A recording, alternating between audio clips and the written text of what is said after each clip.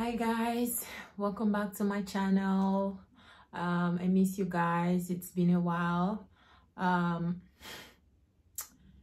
gonna be doing a story time today. I had to give myself a lot of courage just to do this video because the past few days has really been emotional for me, because today is June 17th, 2020. June 19th, 2020, I was admitted in the hospital. It was a really difficult day of my life. On the 16th of June 2019, I moved from Dubai to Paris. So on the 17th was my first day in Paris. My husband had to go to work because I actually moved from Dubai to Paris because of my husband's job.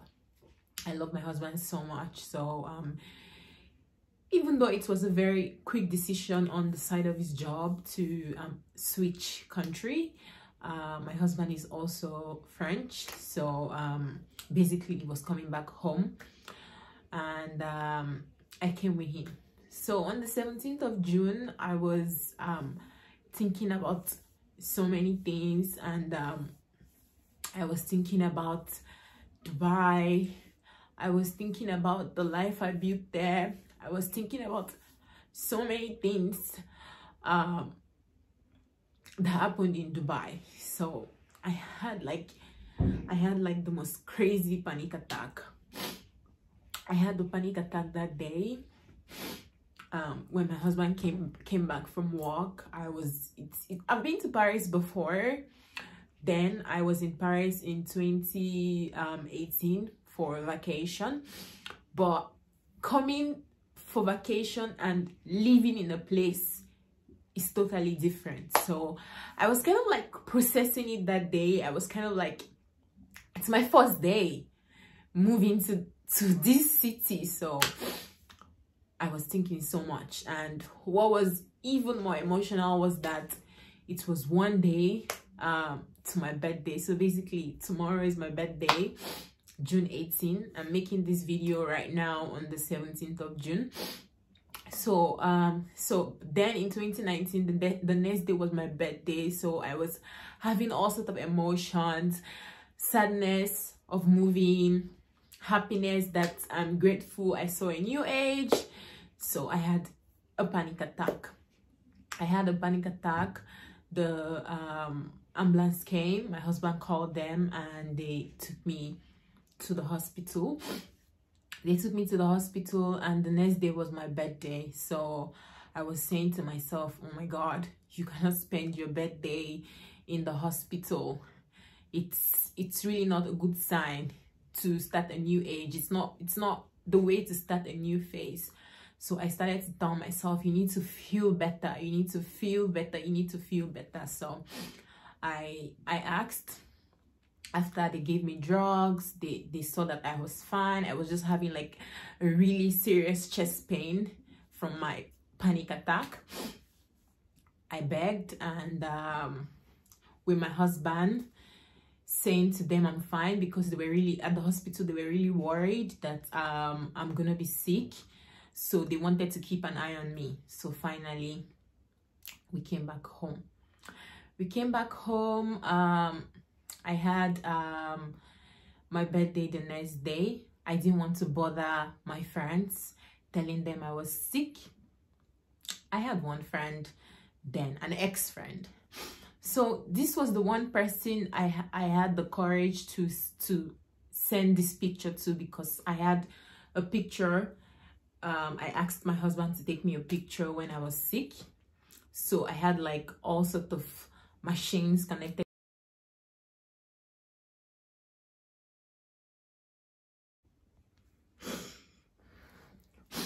So I had all of these machines connected to me when this picture was taken.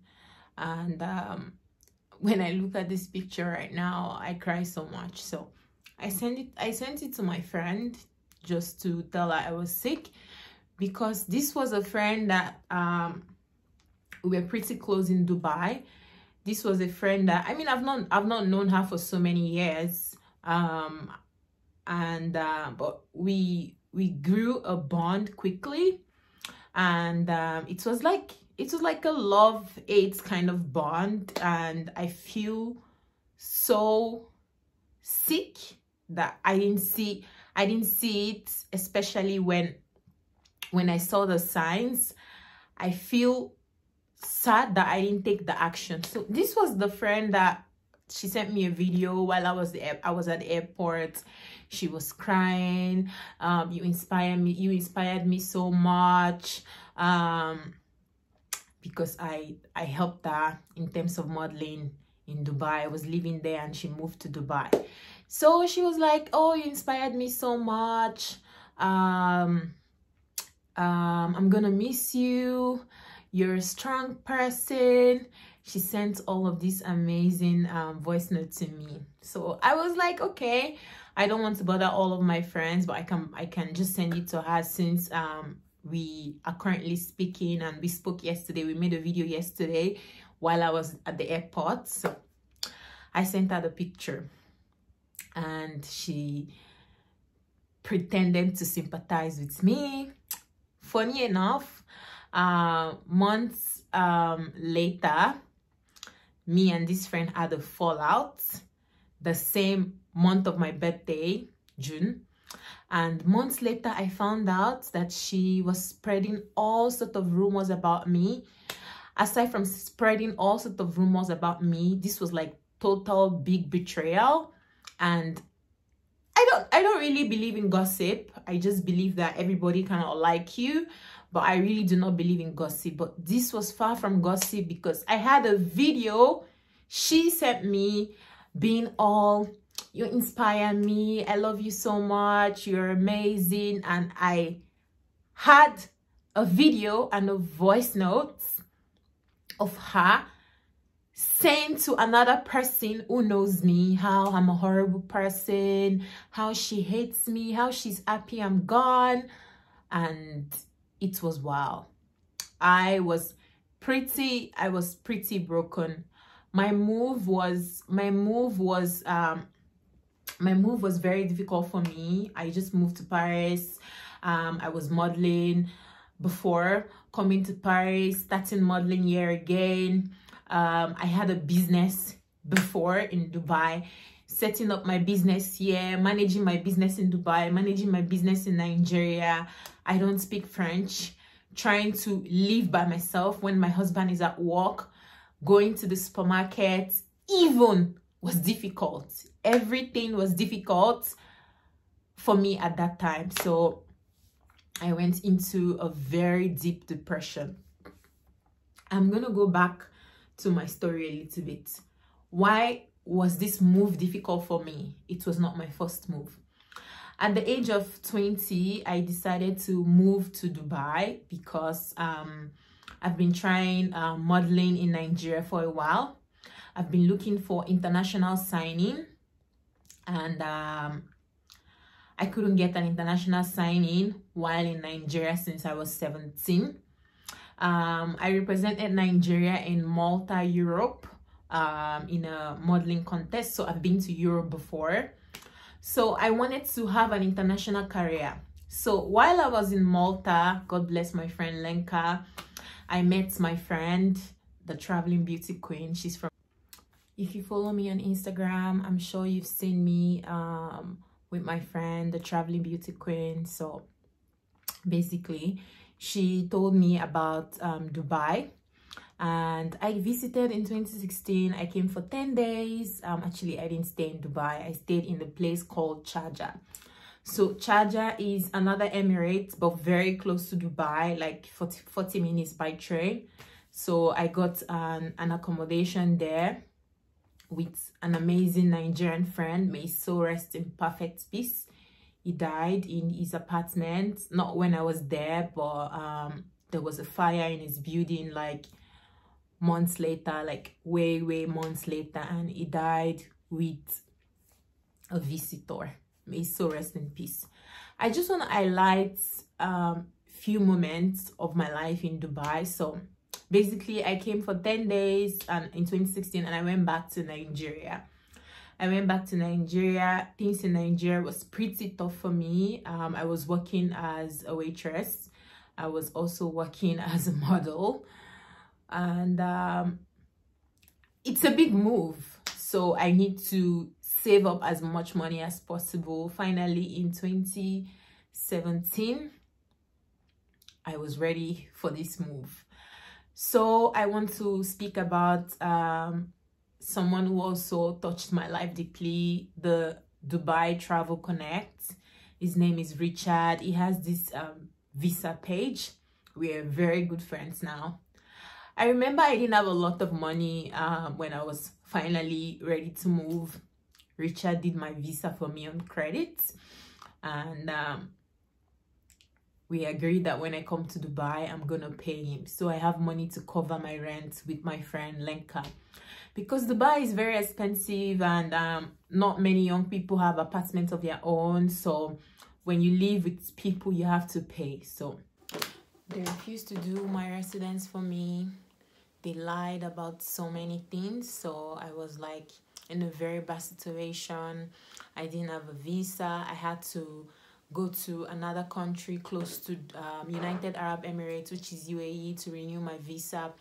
The renewal process was very, very difficult because I got scammed along the way, and this was the first time I was actually making the fashion week. So I had fashion week coming up. If I go to Nigeria to renew my visa, which is my country, it would take longer days because the flight is longer, the process is longer, and I would miss the fashion week. So I went to Oman. It's a process that they do in Dubai.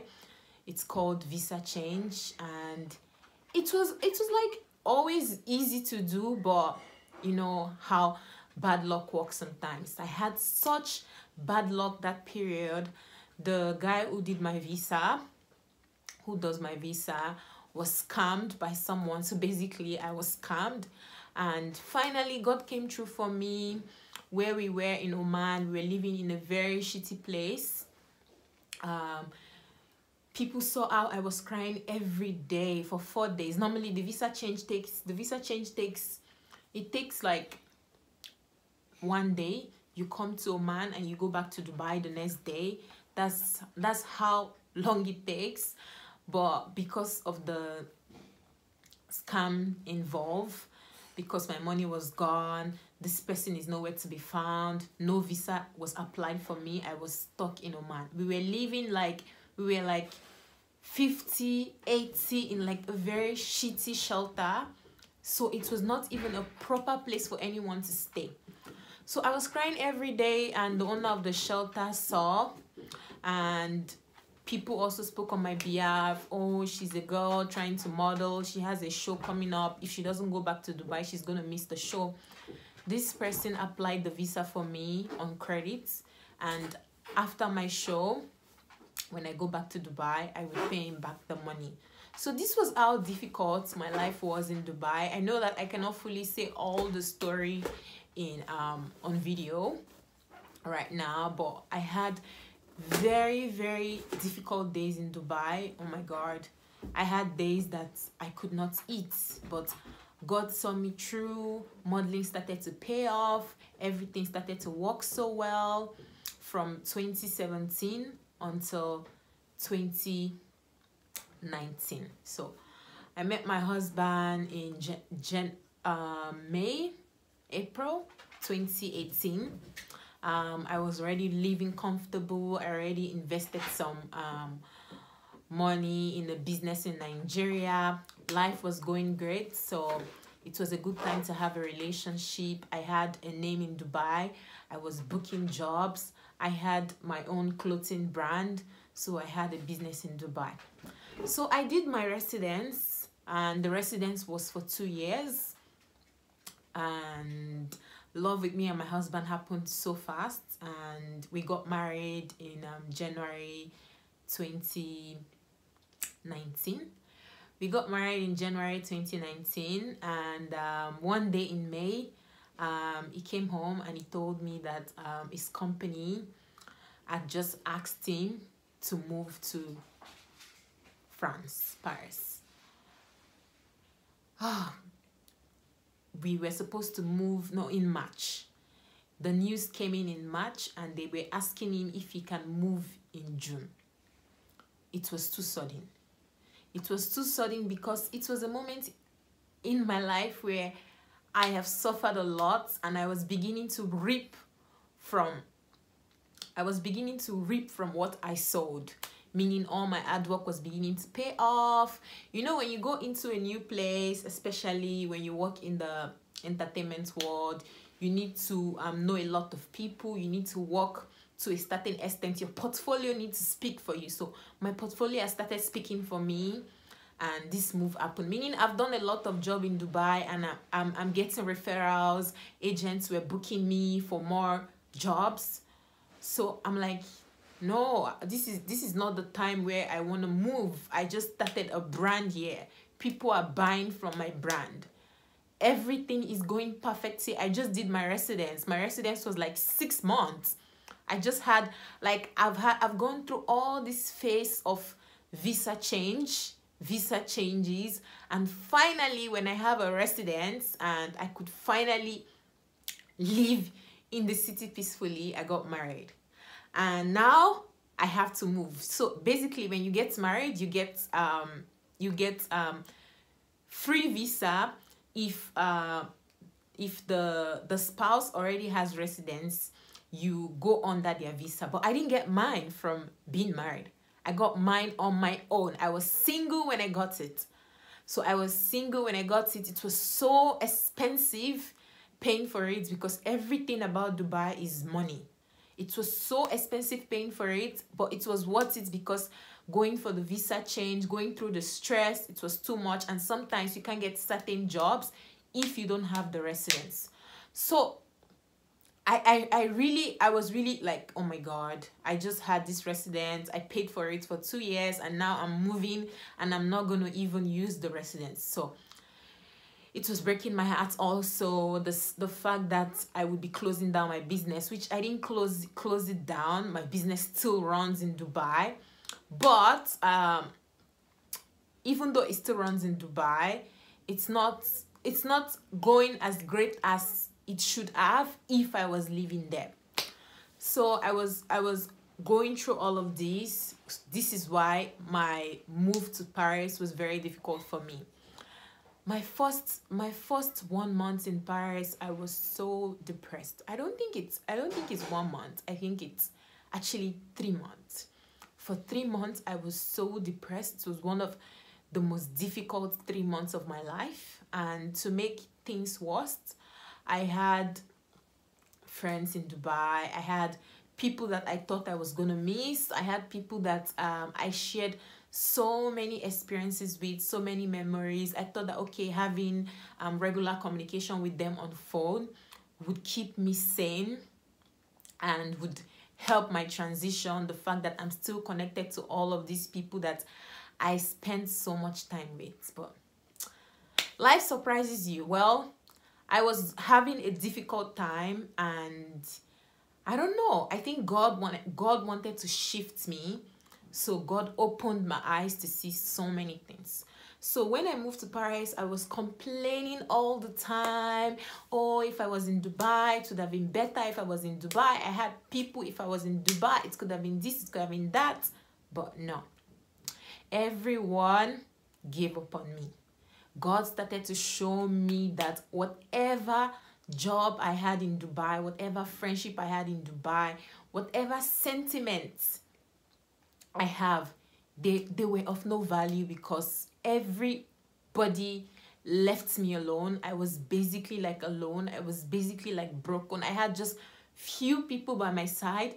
The people that were very close that I didn't expect would turn their back on me, they did turn their back on me.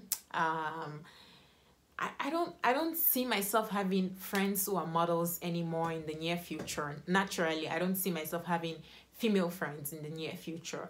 And my experiences, those 3 months, my deep depression just made me realize that I had to wake up and I had to make my life work wherever I am. I have the power to do it because I was breaking down all the time. You know, something very, very hurtful happened to me. So I had a friend in Dubai who basically got a lot of modeling opportunities through me. Business wise, she saw how many businesses I run. She knows how strong my work ethic is, and she got lots of business advice from me. So one of my depression days, after I was sick, after I sent this same person my picture of me being sick, after I found out that she tries to turn everyone on me, she sent people messages, how she hates me, how I'm horrible, because people love me naturally, and it's just a gift. It's just how God destined certain people. So this person was trying so hard to bring me down. So we were no longer friends. So I approached her on Facebook to say, oh, you keep spreading all of these rumors about me, please stop. We don't have to be friends anymore since we're not friends, but we don't have to bring each other down. And because she knows that I'm going to see the post, she made a post just so I can see. And on this post, she wrote, when you move to a country to settle down with an old man, why won't you have the time to stalk me? Bitch, I am working hard where I am. I don't have time. So she made this post for me. Oh my God. What is funny is this is the same person who literally knows how hard I work. This is the same person that I don't want to brag. Like, I really do not want to brag. I don't want to brag at all. This betrayal, in the beginning, it hurts me. It broke me because even though we were no longer friends, I really genuinely love this person. So how the reason she hates me is because I work so hard. She hates me because I get everything. If I set my mind to things, I get them. This is why she hates me. So how can you hate me because I'm hardworking and you still write a post about me on your social media just so I can see, and you still talk about me that I'm not hardworking? It was so funny. It was so funny that sadly, everything I do, she does. So I started working. I started working. Life is so good now. Everyone who told me, oh, your move is gonna be easy, don't worry, we're gonna text. Actually, no one texted me. So I just had to realize that life goes on. And since Dubai, I really don't put things in acts so much. I know that betrayals are things that will always happen in life, and I started to focus on change. And yes, my life has changed ridiculous. Like, my life has changed amazingly, like insanely changed. I have the most blessed people in my life right now in Paris. In Dubai, I had very blessed people in my life too. I just focused and spent so much time with the wrong ones instead of the amazing ones. Now, when I look back, I regret all the good people I could have spent time with and I didn't. So that helped me in Paris to choose who to spend time with, to choose what to do with my time, to not take things at heart so much, because I'm a very, very emotional person, and I genuinely bring people into my life very, very quick. So my move taught me a lot, and I don't know, I just feel like I'm not expressing how I feel in this video as possible.